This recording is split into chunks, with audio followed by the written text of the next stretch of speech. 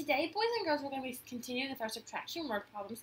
And today, our success criteria is that you want to be able to solve a one-step subtraction word problem using a strategy with a change unknown.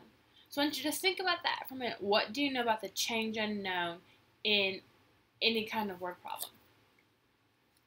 So I know that when I have to set up my equation for my word problems, that the first blank is the start, it's the number I started with. The second blank is the change, it's what change did I add or subtract. And the third blank is the result, so it's what I end up with. If I'm adding, it's my sum. If I'm subtracting, it's my difference. So I'm going to read through the word problem, and I want you reading along with me, and I want you thinking, where would you put each number, or what don't you know as I'm reading this problem? So Jessica had 46 dimes in her piggy bank. She takes some dimes out. Now she has 31 dimes. How many dimes did she take out of her piggy bank? So I just want you to stop a minute. I want you to pause the video right now. And I want you to fill out in your notebook, in your notes, what you know about this. How would you fill out this equation? So just take some time, pause it, and fill it in, and then come back. Okay, so after you pause the video, Miss Wilma's going to walk through her thinking, okay? And I want you to see if your thinking matches my thinking on how you would set up this word problem. So it says Jessica had 46 dimes in her piggy bank. So I know Jessica is starting out with 46 dimes. So I'm going to put that in my start. Well, then if I read the second sentence, it says she takes some dimes out. Okay. In thinking of that, it says she takes some dimes out. It doesn't tell me how many dimes she took out. So this sum, I don't know. So I'm going to put that my change is unknown. And I know if she takes some dimes away from the 46 she had, then that means I'm going to be subtracting. Now she has 31 dimes. Well, I know now she has 31. So after she started with 46, she took some away, and so now she has 31. So that's my result of what she has left after she took some out of her piggy bank. So right now my equation is 46 minus something, question mark, the unknown, equals 31. Well, right now, if you have 46 and you try to take something away or question mark away, can you do that? No, I can't. So I want to think about how can I rearrange this equation so that I can solve and figure out this unknown number. So if I'm thinking about this, I know that I want to move my question mark over here to the result because that's what I want to figure out. That is my unknown right now. I don't know how much I got rid of. And so again, if I'm looking at 46, I'm going to 31. So I know that I'm still going to stay with starting with 46. It's what I had to begin with. And when I look at what's left, I'm going to take 31 away because I want to subtract so I can figure out how many I took. So I have 46 minus 31 equals something.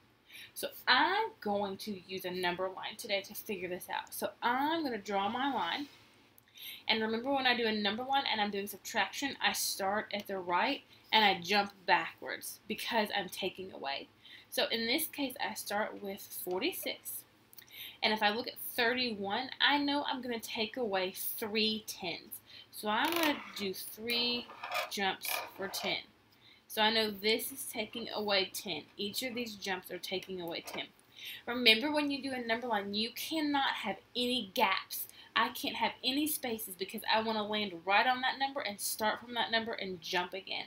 So I know if I have 46 and I take 10 away, that's going to get me with 36. 36 minus 10 is going to get me to 26. And 26 minus 10 is going to get me to 16. Well, if I look, I took away 30, but I still have 1 to take away. So I'm going to take away that 1. And I know 16, take away 1 is 15. So when I did 46 minus 31 on my number line, I got to 15. So that is my result. My result is 15. So I would say I'm going to go back and check this. I'm going to go back. I got 15, and I'm going to check it and see if 46 minus 15 that I now know is going to get me 31. So I know that this is my check. I want to check that 46 minus 15 does equal 31. So I know that if I have 46, so I have 46, I'm going to take away 15, so take away 5 ones. 1, 2, 3, 4, 5. And then if I take away 110, I see that I'm left with 1, 1, and 1, 2, 3, 3 tens. So in my check, my number is 31.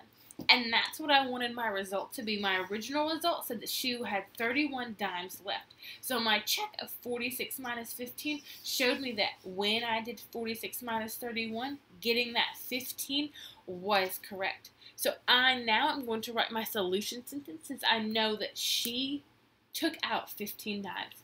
So I'm going to write that. I'm going to say she took 15 dimes out of her piggy bank.